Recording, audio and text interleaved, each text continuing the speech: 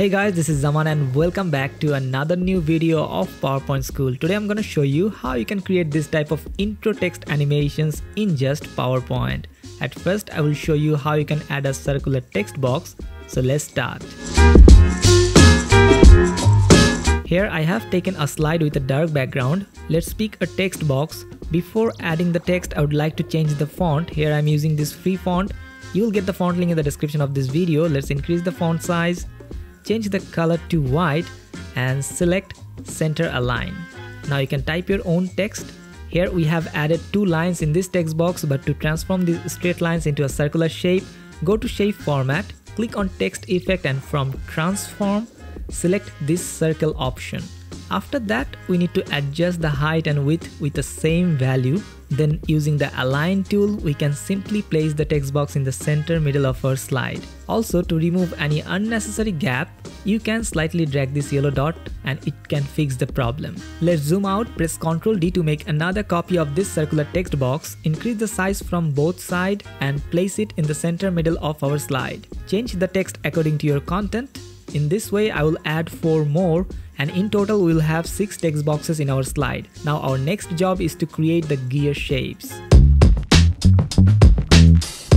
To create wheels or gears, first I will add a hollow circle on our slide. Holding Ctrl Shift, drag it over here and place it in the center middle of our slide using the align tool.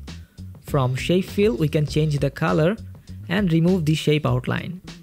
You can simply drag this yellow dot to the left to make it thinner. Place it in a way so that it can align in the middle of these 2 text boxes. By pressing Ctrl D, take another copy of this hollow circle, place it in the center middle of our slide. Holding Ctrl Shift, drag the one corner to make it bigger and then drag the yellow dot to adjust the thickness. In this way, we can add the other hollow circles and we will need total 5 of them.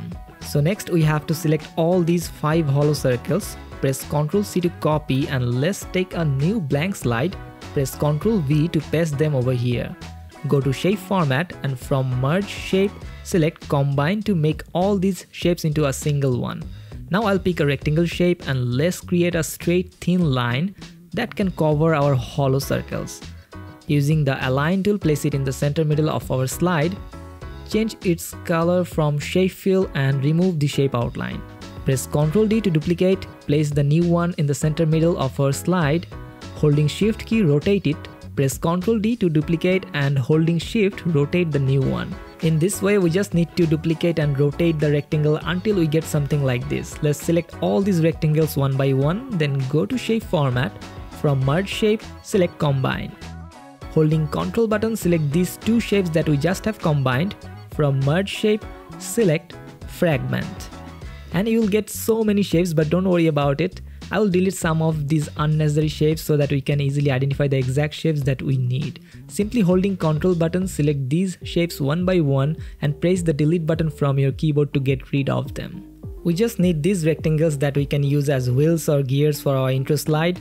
So holding the Ctrl button, we need to select these shapes one by one from each section and then press Ctrl G to group them together. In this way, we have got 4 different groups of wheels. So select all these groups and press Ctrl C to copy. And let's get back to our main slide and press Ctrl V to paste it here. You can see the hollow circle and the group of shapes together looking like a wheel or gear, whatever you say. Each text box is perfectly aligned inside the wheel and we no longer need this extra slide, so you can just delete it. I will add 2 small circles in the center middle of our slide just to decorate.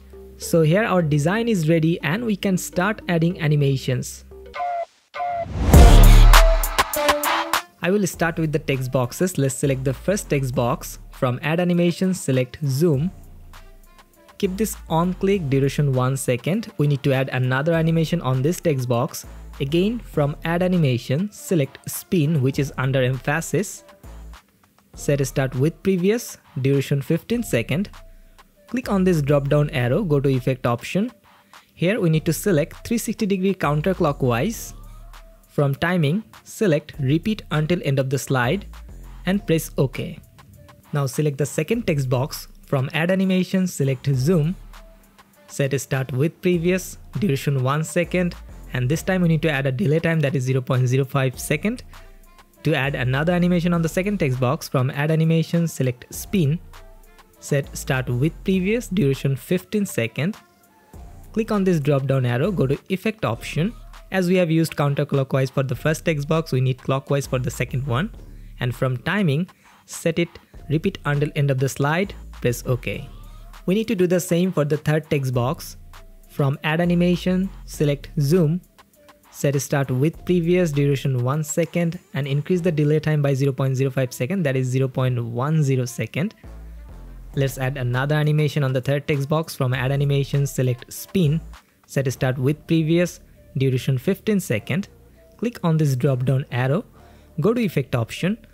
This time we need to set it 360-degree counterclockwise. From Timing, select Repeat until end of the slide and press OK.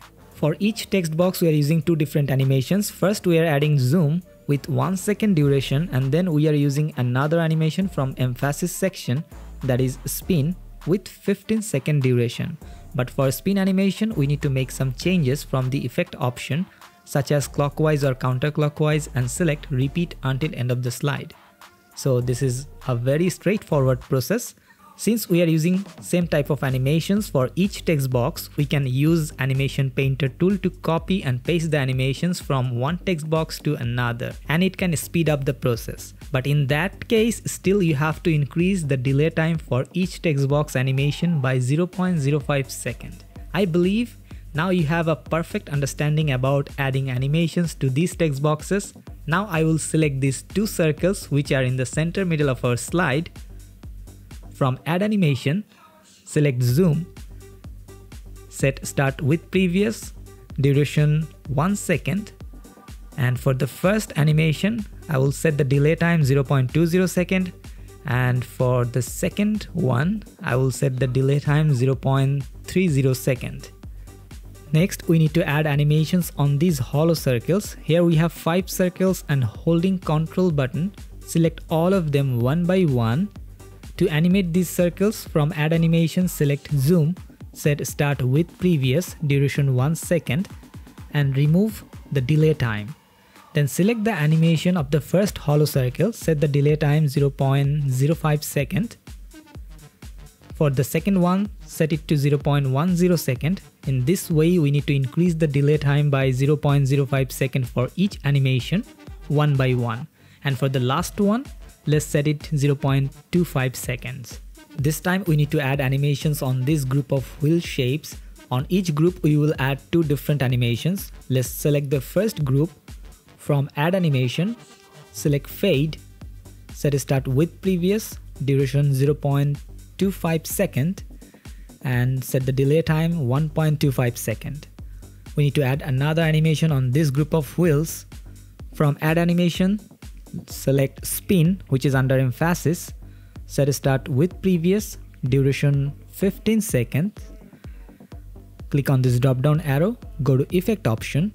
From here we need to select 360-degree counterclockwise. From Timing, select Repeat until end of the slide and press OK. Then we need to select the second group. From Add Animation, select Fade, set Start with Previous, duration 0.25 second. To add another animation on this second group, from Add Animation, select Spin, set Start with Previous, duration 15 second. Click on this drop down arrow, go to Effect option, make sure that it is selected clockwise for the second group because we have set counterclockwise for the first one. Now from Timing, select Repeat until end of the slide and press OK. For the next two group of gear shapes, we can use the Animation Painter tool to copy and paste the same animation settings. Let's select the first one where we have added counterclockwise animation. Click on Animation Painter tool to copy and paste it on the third one. Then select the second group of gear shape where we have added clockwise animation. Click on Animation Painter tool to copy and paste it on the last group. We have added all the necessary animations. Now holding the Ctrl button, select all the hollow circles and the group of gear shapes. Right click on it and select Send to Back.